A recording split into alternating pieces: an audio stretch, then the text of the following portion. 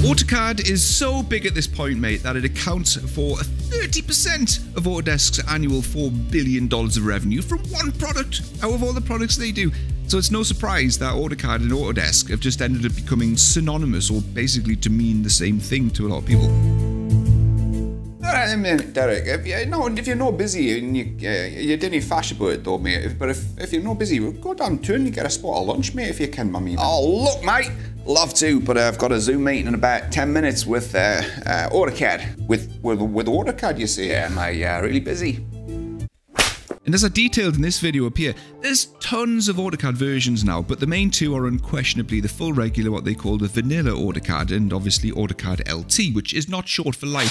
We are all okay to stop calling it light. And with full AutoCAD costing around 1,775 of your American beer tokens for a year of rental delectation and delight, then LT is a fraction of that at around 440. Mate, what's the difference? Like, do you need full AutoCAD, or would LT be enough for you? Well, truth be told, both of them are identical for the purposes of what most people would want to use AutoCAD for, with LT just giving you a desktop icon reminding you that every day you chose the cheaper option and you're missing out on something. But what? What's full AutoCAD giving you that you're not getting with LT?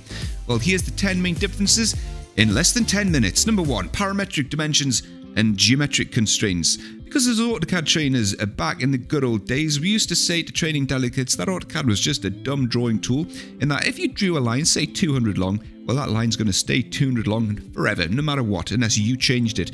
Yeah, not anymore, mate. Around 2010, AutoCAD was bestowed with the ability to create parametrically controlled dimensions and geometric constraints, almost identical tools to how feature sketching is done in Autodesk's flagship 3D modelers, likes of Revit, Inventor, and Fusion 360. So these tools let you control the size and the position of object geometry in drawings using numerical and positional relationships, and it gives you that kind of, you move one thing in a drawing and then something else somewhere else sort of moves and changes with it kind of effect, and basically leaves no more excuses for anyone to leave a drawing in this kind of a state anymore. Number 2, 3D modeling tools and visual styles. Now, a quick video like this isn't the time to banter on about why someone would choose to use AutoCAD for any kind of 3D serious work instead of said flagship modelers like say Inventor and Revit, but you can if you want, because full AutoCAD now actually has a really powerful and robust set of 3D tools, which I guess is kind of nice after you've already bought it, you've got it, and you're already in there.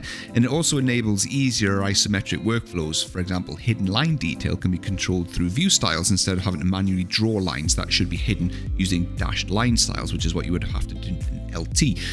But LT does allow for isometric drafting, but you just have to use manual lines, arcs, and circles to get that effect, whereas full AutoCAD will let you actually model 3D solids and then look at that from various angles using preset views on the view cube.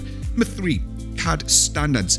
Something which sounds applicable really only to drawing officers and CAD managers, but not really, mate. CAD Standards all revolve around a DWS file or a drawing standards file, and that contains a checklist of company-defined drawing rules, or just your drawing rules, like how you want dimensions to look, text styles and fonts, layer settings, and you can run that DWS against any drawing internally, or a batch of drawings, or incoming drawings from suppliers to see if they're compliant with how you want your AutoCAD drawings to look based on what you've set in that DWS file.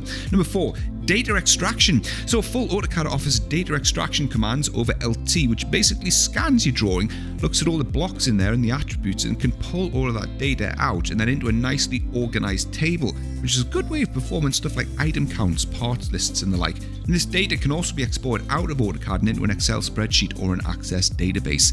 Number 5, file type import and data exchange. So full AutoCAD can bring in all kinds of file types such as step files, Rhino, native SolidWorks, and Pro Engineer files, and then it can export stuff out to STL and IGES amongst tons of other file types, whilst LT is far more limited in the data types that it can recognize and output. Number 6, any kind of automation from tapping into APIs and programming. So full AutoCAD can utilize Visual Basic applications and versions of the programming language Lisp, known as AutoLisp and Visual Lisp, as well as having its own action recorder as well for macro-style playback of keystrokes and inputs of frequently performed actions that you tend to do on the regular.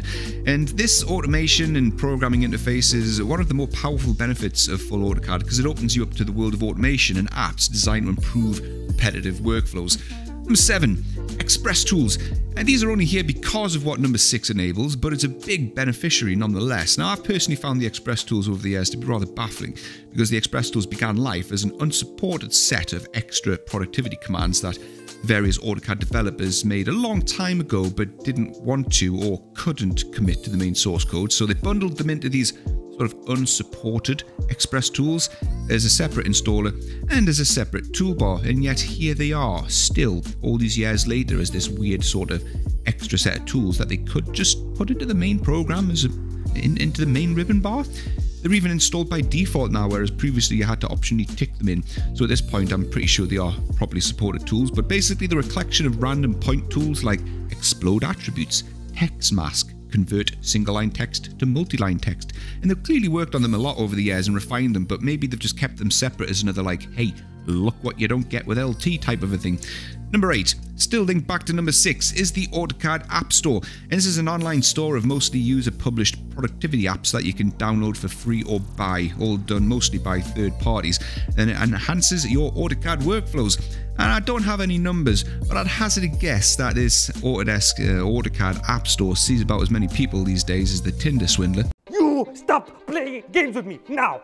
And as a revenue generator, it's probably about as useful as a one-legged man in an arse-kicking competition. When you look at the number of published reviews on there, it's pretty barren, mate. Number 9, Specialised Toolsets. Once all of these were sold completely as separate licenses, each as costly as the full AutoCAD license itself, but now a licenser for AutoCAD will grant you the likes of AutoCAD Electrical, AutoCAD Architecture, Mechanical, Map 3D, and the rest of these industry-specific licenses, all as part of your annual AutoCAD subscription.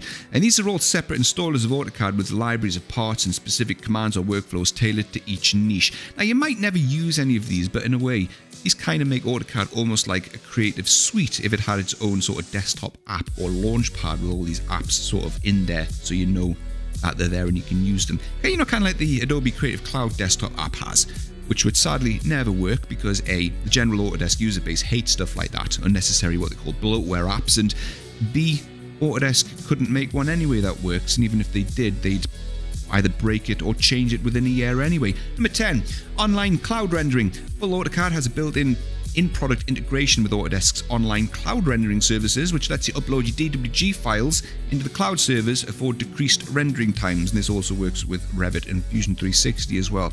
And there's also an optional project publishing area in the Autodesk rendering gallery if you want to promote your own work online. So those are the 10 main headlining feature differences between AutoCAD and AutoCAD LT. Now, a recent independent study concluded that users of full AutoCAD would be 7.1 times more productive than users of LT, with 86% total time savings over LT using all of these features. But take that study with a massive skip full of salt, because that study is purely based on someone using and doing only the things that LT doesn't have, which is absolutely not an accurate representation of how people work.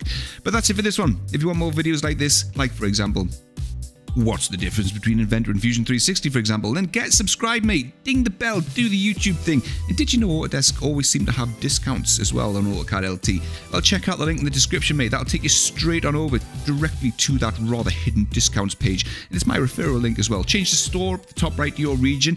And if you do subscribe to an Autodesk license, it'll massively help support my channel at no cost to you. Like, for example, one AutoCAD referral to me is worth about a month's worth of YouTube ad revenue kind of help. So thank you very much, hugely in advance if you do. Thanks again. Hope you did find this one an enjoyable watch. My name's Neil Cross. This is Tech 3D. Toodles.